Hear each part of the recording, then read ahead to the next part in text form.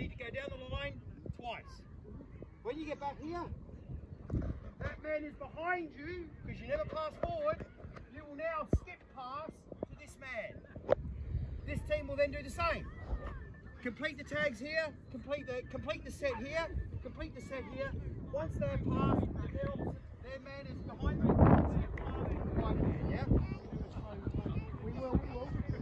Guys, listen. Always be changing the position that you're in. Listen for the whistle. Right? What happens on the whistle? You throw the ball to me, yeah? Right? Because in a game of tag, we have positions on the field. Right? And when a whistle is blown, there are certain positions that should always have the ball in their hands. I won't be one of them, I might add, but for today I will be, right?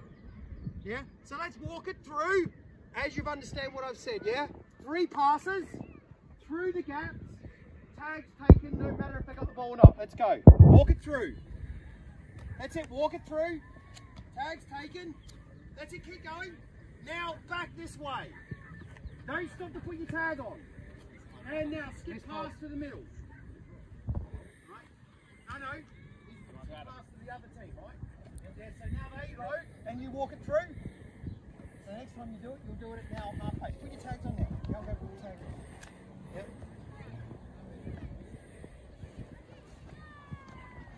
Don't move backwards, defenders, just stay on the mark, yeah? Stay on the mark. This is static defence at the moment. We will get dynamic, I promise. Right, go through. Remember, this is overs, we're running to the outside shoulder. That's it, overs, running to the outside shoulder.